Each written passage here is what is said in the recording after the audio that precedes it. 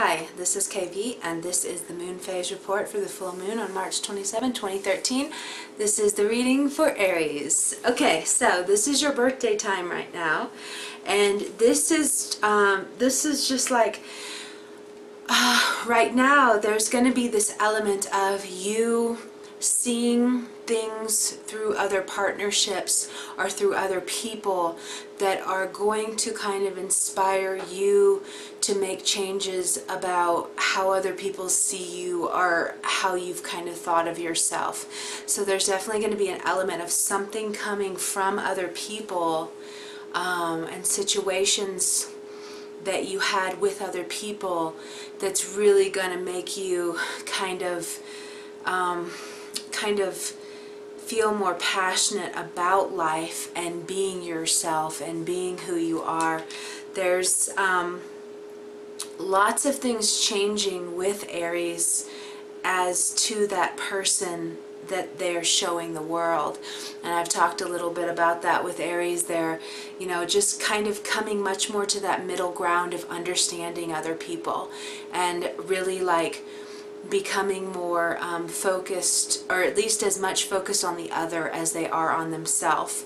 You know, I was with my friend and I was talking to her about her dog who's an Aries too, but it's like once you understand this, you know how to work with it, because it's not a bad thing. Being Aries is very much about the baby and wanting things their way. They just naturally do. And there's nothing wrong with that. But it is something that you have to learn how to work with. Otherwise, you could just, if you don't understand this, you could think something's wrong with that person or with that dog in this instance. Because he just has to be first. He has to be, if anyone else is getting love, he's got to get in there. He wants it too, but me, but me, but me. You know, but I think it's cute because I understand it now. So I could be frustrated and be like, come on, dude, step back, you know? This dog's getting the love. You wait. But understanding what it is. But still, like, you are just losing part of that, though. You know, you are becoming more focused on other people, and it can be through some things that are happening that are kind of jolting your life into seeing things in a different way. And had these things not happened, you might have still kept going on as you had. But some surprising and out of the blue and things are happening, but they're ultimately kind of working in a way to put a mirror up to you so you can see how other people see you, you know, and you're just going to be kind of wanting to have that be as honorable as, it's going to be important to you how other people see you.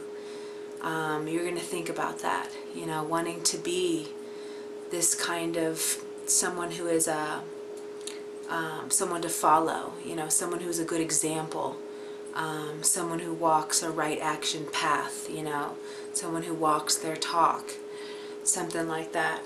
So this full moon is very deeply transformative, and it's going to be, so it's funny because I do know some Aries that are going through deaths right now, because there is this big transformation that's also in the public's eyes. So it can very well relate to your career, how other people see you, your relationships with others. All those things can come into play, but it can also be that you have suddenly been put up front and center in the public's eye, and that's making you more aware of how other people see you and what they think of you.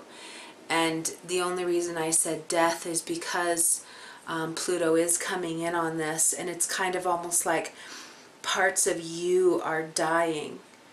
But that only means that there's a rebirth that's set. So it is a beautiful thing, but it can feel kind of painful, of like not even knowing who you are or what's going on, or you know, but ultimately it's awakening you to finding more value in life and with yourself, and you know, kind of trying to be the highest example that you can of who you're here to be.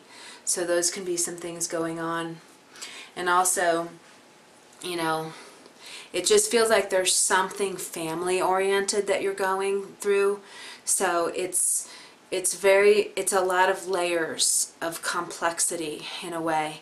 But there can very well be something that is going on the home front, something with your childhood. You could really be like reliving memories from your childhood, reliving memories from the past, and these things are happening to kind of like make amends and make peace with people and fix any rifts you've had. Like more than ever right now, you'll be very much about how you can make something better with others. And you know, so much with that fighting energy, we are like that now, where we want to do everything we can to bring the peace and to not be fighting. And how fun is it to fight with somebody? What kind of good energy exchange is that?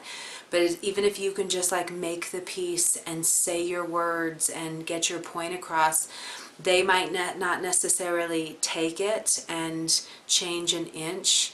But as long as you've like really done everything you can to apologize or whatever, or just like try to make it right, it's a whole different other category of whether they will or will not. But you still kind of have to do this for your own conscience.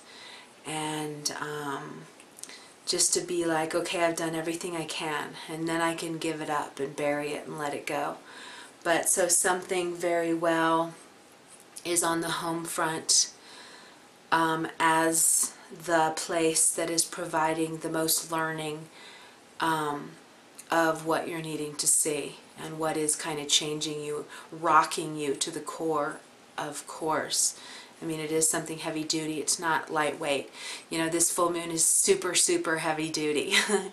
And I thought it was going to be really light. No, I didn't think lightweight, because that's not a reality. But I thought it was going to be something that was very beneficial, and it will. It is just that there's a job to do first, and it might not be a job you really want to do, but you're going to know in your heart you have to do it, and by you doing it, everything's going to change. So I tell everybody, whatever's really painful and bringing up things in you is just an indicator of attention is needed here, and there's something beneath the surface with it, because none of us are having things that are just blatant at all. It's like, oh, you know, it'll be something that might be painful, and then you'll think, oh my God, what am I going to do? This is the most horrible thing ever. But then like you go a couple layers down into it, and there's going to be more and more clarity. And as you keep digging and going deeper, it's going to be more like, oh, this is in fact wonderful, you know? Oh my gosh, I can't believe, you know, a little while ago I was thinking this is so horrible, this is fine, this is great. So it's really, there's several jobs with the energies going on right now with that. And so do especially, you know, look for relationships to learn about yourself right now, and really like see through their eyes, see how they see you, see what they're coming from. Try to just much more, there's going to be a lot of love and softness in relationships with others right now, and a really kind of sweet sharing that's going to open your heart in such a way that, I mean, you're just going to be altered. Like you'll probably just say like, this time changed you for good, you know, and it can even, you know, really be bringing inspirational things of how you do want to change and better your life. So it's really far out and good. So, okay. With this one aspect I'm very excited to talk about. It's with Saturn and Pluto, and the midpoint is 11 degrees Sagittarius is where they meet at in the middle, where they come to a middle ground to find a comfortable balance. Jupiter in the sky right now is exactly opposite that. So what's going to be happening is you're probably too going to be kind of tapping into more spiritual, higher-minded thoughts than you ever have. You know, you're really like going to be much more open to expanding your mind to take in all sides, and, you know, understanding where people are coming from, and not judging so quickly. There's going to be much more of an open-mindedness going on with you, in that it's a higher way of thinking.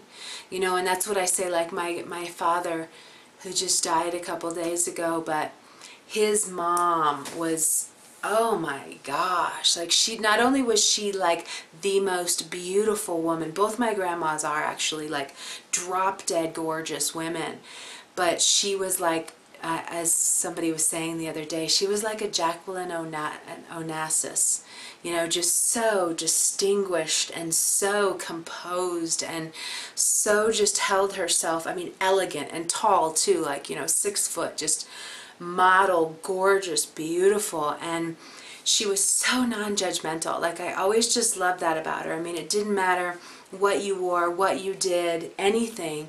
She was always just like, anything you would say, like there would never be like facial expressions that would give off that they really don't, you know, that they're judging you. Or so many people are so visual with that, you know, it's like, I don't approve of you, and you know, when it's really like, how dare you, you know. But she didn't have an ounce of that, you know. She was just always had this just much more open mind, and whatever you would say, it'd be like, okay. I mean, I don't ever remember seeing any judgment on her face, or any like, I think you should fit into my box, you know.